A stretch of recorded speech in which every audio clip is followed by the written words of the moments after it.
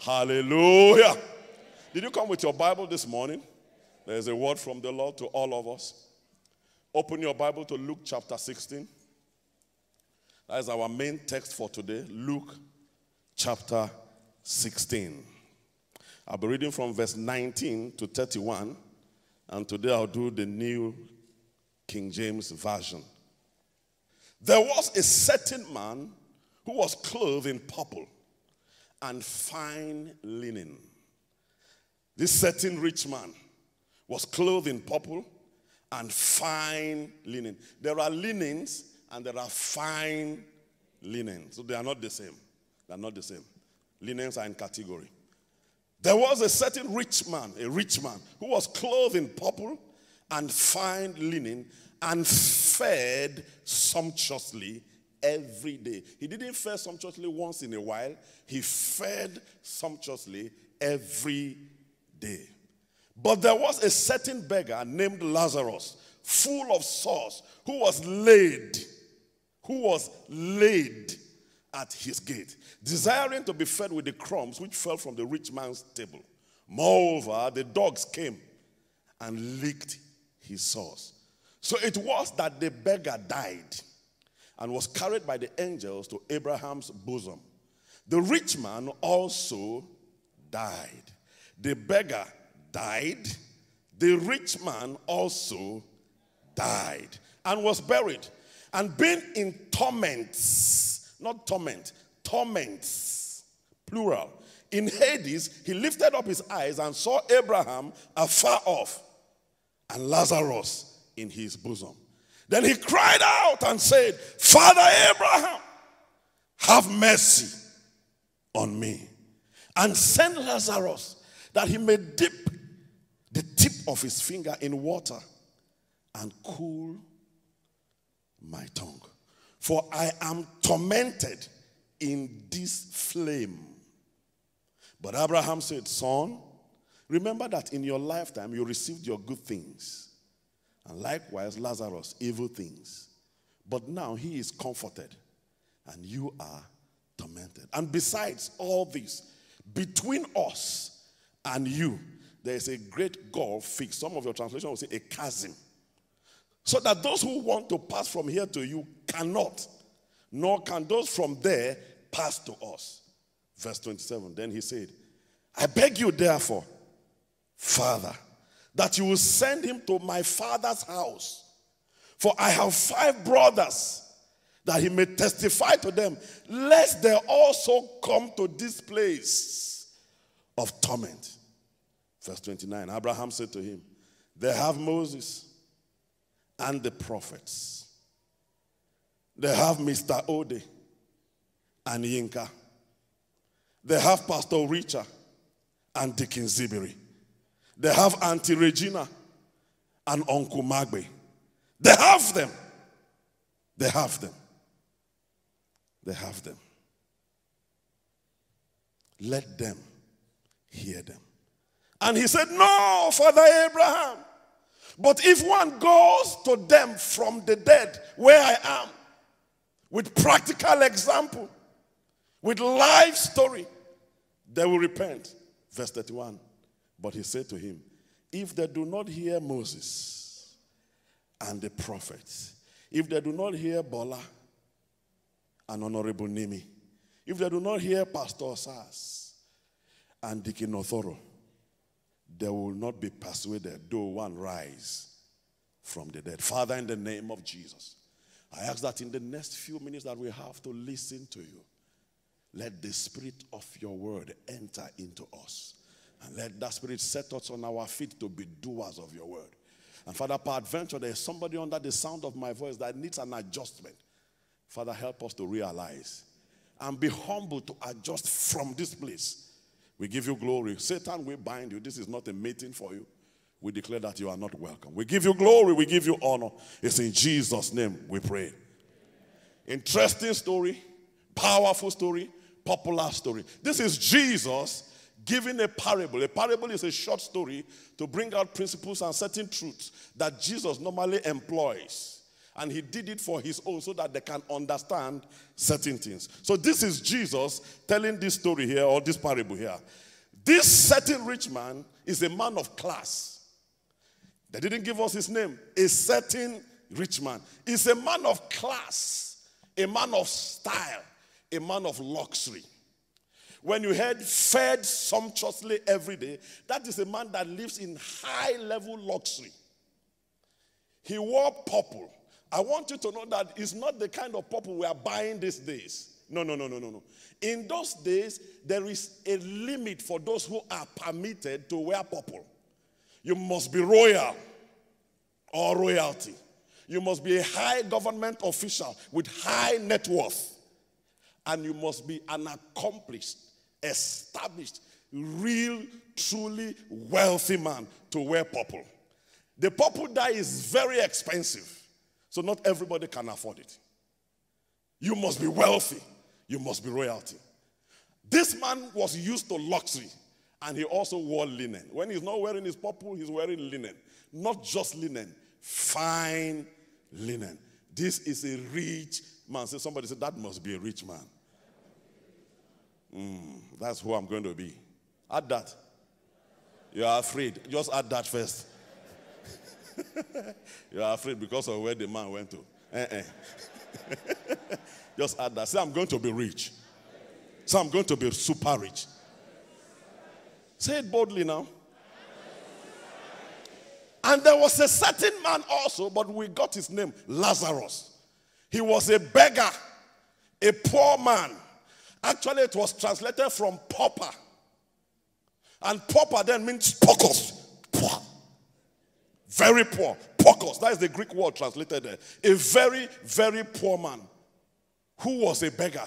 But something else I saw for the first time. He was laid at the gate, which means he was either sick or crippled. So it's a poor man, a pauper, sick and crippled. He was laid at the gate of this rich man. He was so helpless that dogs will come and lick his sores, and he could do nothing. And they both died. Somebody say, and they died.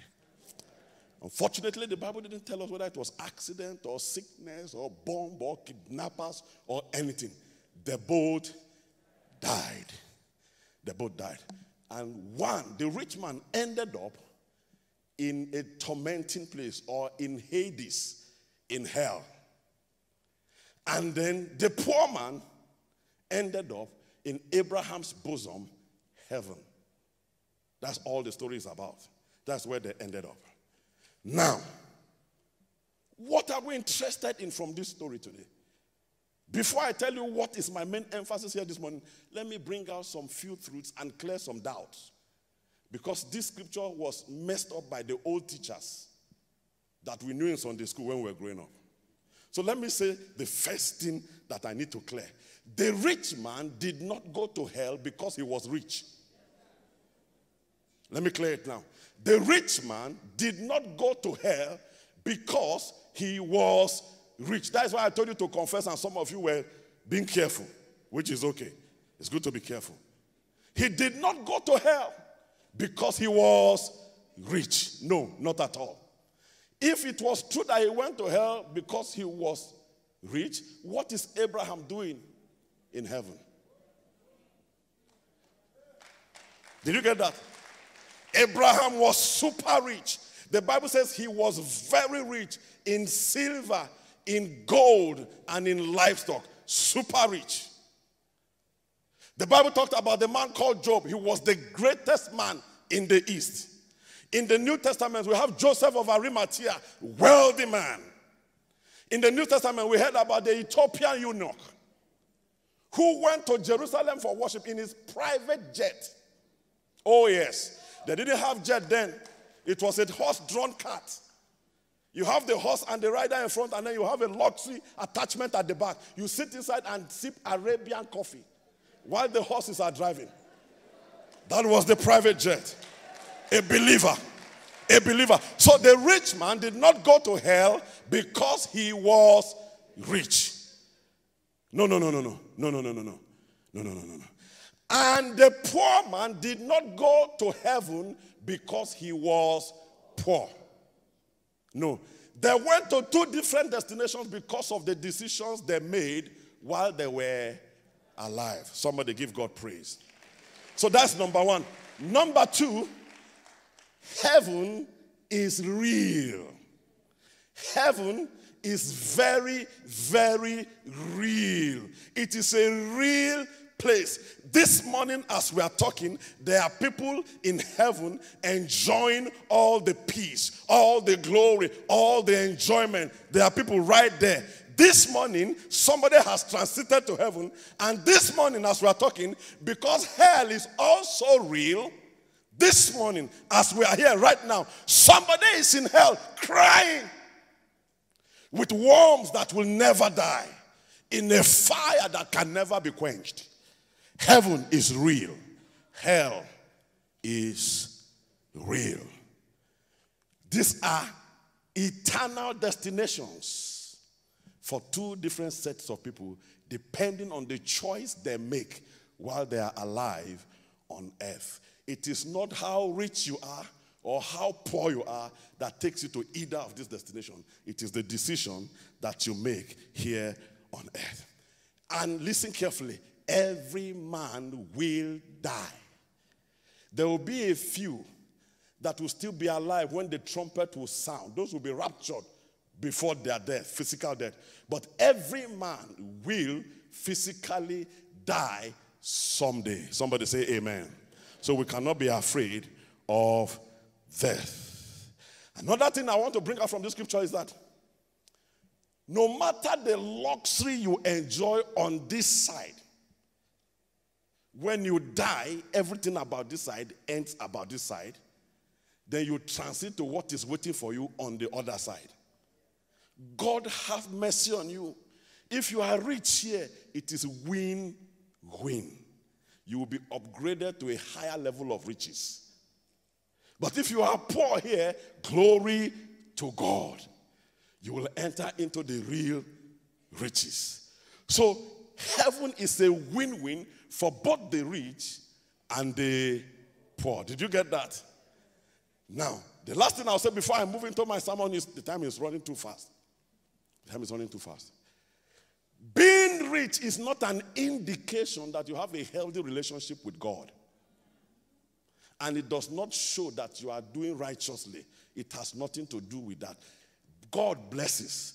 But having riches and wealth does not necessarily mean that you are right with God. That is what that story is telling us. The man was super rich, living in luxury, but his relationship with God was out of balance. Now, on the flip side, being poor does not mean you don't have a relationship with God or you are cursed. Because some prophets will tell you because you are poor, you are cursed. And they put you into all kinds of nonsense. Being poor, not having money, not having riches, physical riches, is not because you are cursed or your relationship with God is out of line. No. You can be terribly, seriously, clean, righteous, and be poor. The things that make for poverty and riches, there are many. There are many. It's not just about being born again and not being born again. That is why the unbeliever can be rich and the Christian can also be rich. It is not just about being born again. You are born again, you are lazy, you will be poor. But that's not for today. We'll go there another day. You are born again, you are wasteful, you will be poor. You are born again, you are ignorant, like an ignoramus, you will be poor. And so, riches does not necessarily mean that you are fine with God. And being poor does not necessarily mean that you are out of sync with God. You can be poor and be God's best friend. We saw that in Lazarus' case. Another thing I want to show you here, I saw it for the first time. Engineer Okeke, did you notice that even though this man was poor, was beggarly, and was laid, like I said, either very sick to walk or crippled, because they come and drop him there daily. When he was seen after this life, he was buoyant. So that the rich man's son said, send him. He must have been cleaned up. For the rich man, this rich man that I know, to say, let him dip his finger and come and put in my mouth. The man must have been cleaned up. I say that to say that no matter our condition here right now, when we transit, oh, we will be like him. We will be like him. We will be like him. We will be clean, sophisticated, distinguished, real distinguished now. Super distinguished, exuding in glory with glorified body. The kind of body that I can pass like this and appear here. Somebody give him praise. So these are some of the fine truths that are embedded in this sermon. But our emphasis is purely concentrated from 27. First, he made a request. He said, can you tell him? I was reading that place, I was laughing. You know, rich men, some of them are very arrogant. See where you did now, you still they command poor man, make you go bring water. He's still commanding, tell him to go and bring water. Can you imagine that? After that request was denied, he went to the next request. Then he said, I beg you therefore, Father, that you will send him, send him to my father's house. 28. For I have 5 brothers, that he may testify to them, lest they also come to this place of torment. Next. Abraham said to him, they have Moses and the prophets. Let them hear them. Next. And the man said, no, Father Abraham. If one goes from here with real life testimony to paint the picture very well, they will repent. But he said to him, if they do not hear Moses and the prophets, neither will they be persuaded, though one leaves from here. Do you know why I know this place is true? Jesus himself was with them. He died. After 3 days, he came back. They still didn't believe. How many books do we have of people who have experiences of heaven and hell, who are going around and people will not believe? But does that mean we should stop? No. What we are saying is that the responsibility is not on those who are there already. The responsibility is on us. Therefore, the title of my message this morning is God is counting on you. God is counting on you. And under it, write it, God is counting on me. God is counting on me. In this story, Jesus said, there is a God feast. Nobody can come from heaven to testify to us. Nobody can move from hell to heaven, and nobody can move from heaven to hell. When you die, it becomes final. When you die, it becomes final. That is why I laugh, but I pity the people who are praying for the dead. It's a wasted prayer. The moment a man ceases to breathe, no need to pray for the man again. All those living around the man should start making sense. I think it's the Hausa people that says that when you see fire burning beer of your friend, begin to pour water on your own. Did you get that? Did you get that? Did you get that? No need to pray for the dead. So our biggest responsibility is to get to them before they die. But they die suddenly. The rich man died. Lazarus also died. We don't know how they died. Maybe they slept and didn't wake up. Maybe crossing the road, something hit them. We don't know. But people die suddenly. It is those of us that are alive right now, you looking at me, that God is counting on to reach the people before they die. Say, I will reach them before they die. Say it again, I will reach them before they die. It is you and I that are the prophets and the Moses for right now. We are the prophets. We are the Moses. Patrick Otoro, you are the prophet. Sister Bola, you are the Moses. We all seated here. Every man born again, you are the prophet right now. You are the Moses right now. And God is counting on us to take the message quickly to them before they died. Yesterday, the Lord spoke to my ears clearly. I heard it loudly. He said, my son Wilson, this same cry that this guy was crying that day, they are still crying right now. There are some of our friends, there are some of our brothers, some of our family members, unfortunately, they are in hell right now and they are crying. They are crying. Osas, go to my brothers. Yinka, go to my sisters. Auntie Reggie, go to my house. They are crying right now. There's a lot of cry there.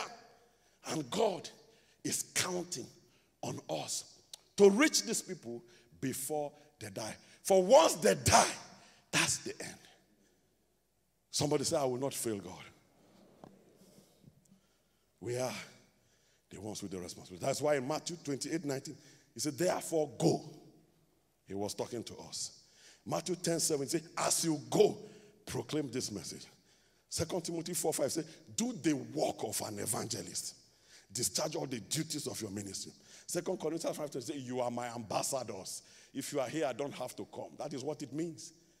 In all the nations of the world, I think, Nigeria has ambassadors. Buhari doesn't need to be there. Nigeria is fully represented. He says, you are here. I'm counting on you. Worship team is counting on you. Ministry of Health is counting on you. Care group system is counting on you. Elders counting on you. Deacons, God is counting on you.